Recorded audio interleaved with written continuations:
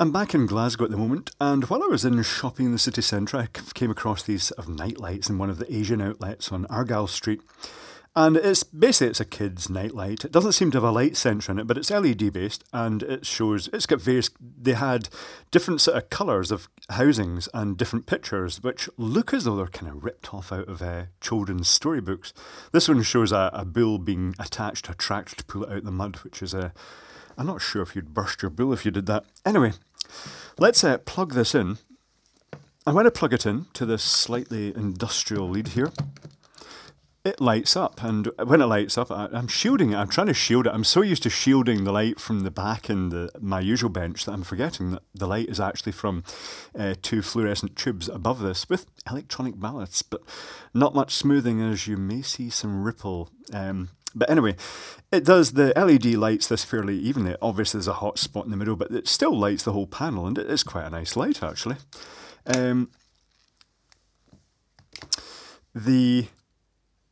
Let's just open it in fact.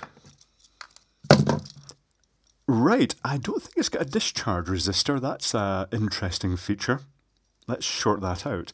As you mentioned, when I short these out with the screwdriver, yeah, there's a tiny wee crack there.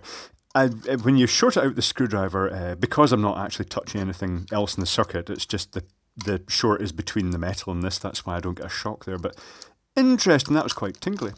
That also suggests possibly quite a modest size of capacitor in this.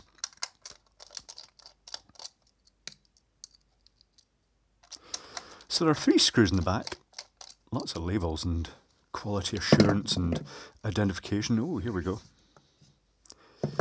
This splits into 2 sections. I suppose you could put a new picture in if you wanted. Oh, it's kind of heat staked. I mean, that wouldn't stop you, but it would just mean you'd have to glue it back in. But yeah, that opens up possibilities. The circuit board has the components facing down, but the LED is poking through a hole in it. It's just a single straw hat LED. There's the telltale capacitor, a 330 nanofarad 400 volt capacitor with a blob. Is that just where it's been touched with a soldering iron, or is that flux? Probably both.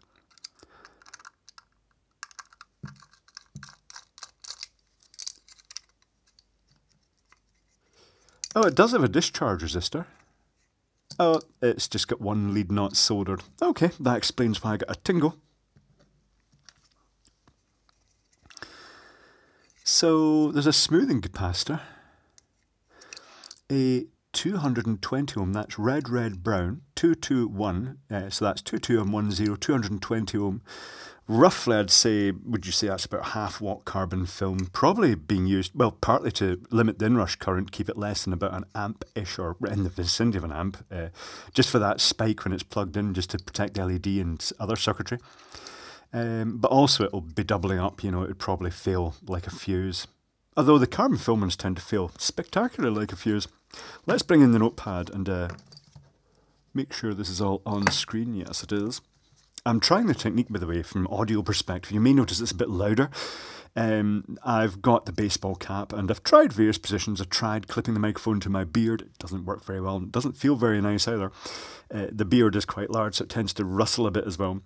But at the moment it's attached to the brim of the baseball cap at the front, just right hand side, just pointing basically at my right hand ear. I also tried it on the glasses, which kind of didn't work that well, the spectacle frame. Yeah, and I tried it in various other positions. Like I also tried it as a boundary microphone. Look that up online, pointing down. Although it sounded okay, it was very quiet. So I think the baseball cap sounded the best. However, moving on, this has 2 soldered connections on here. Quite a big, huge blob of solder. Shiny solder connections, suggesting these may not be the latest model. These might be sort of lead era. There's also a couple of pads here, which equate to square holes here, which also suggests that it's probably designed, this circuit board probably fits into other plugs. That would be the sort of, probably a Chinese and American type plug, I'm guessing, for the spacing of those pins. So let's doodle this down. In this instance, it is polarized. It's got a live and neutral pin, so let's draw it as that. So we've got live and we've got neutral.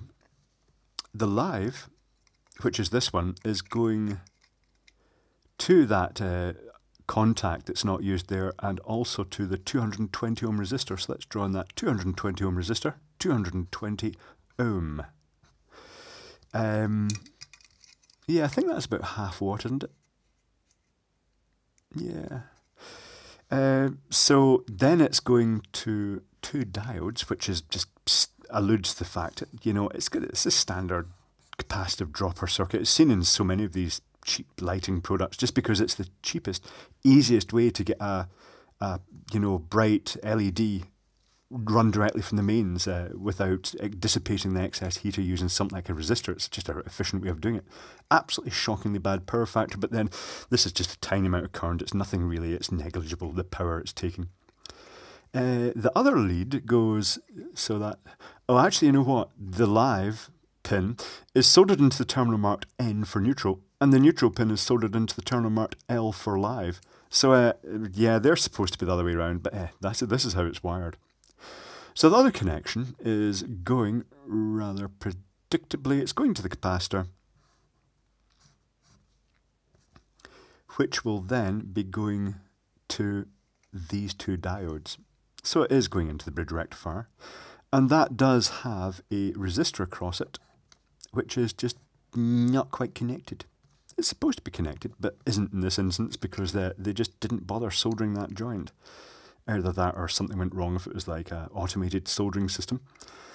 So the capacitor is 330 nanofarad, 334, so that's 3 and 4 zeros, so that's actually 330,000 picofarad, because they tend to rate these things in picofarads, but that equates to 330 nanofarad, which is also 0.33 microfarad.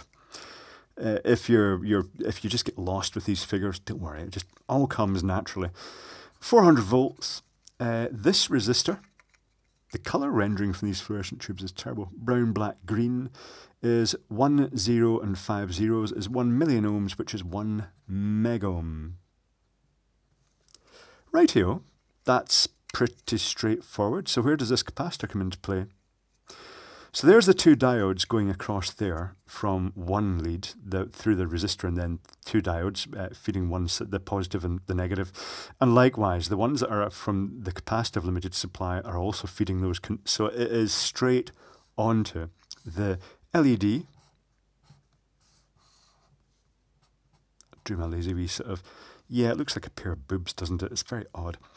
And the capacitor, that's just laziness. You know, if I really took the time, I'd draw separate little arrows, but that's just lazy LEDs.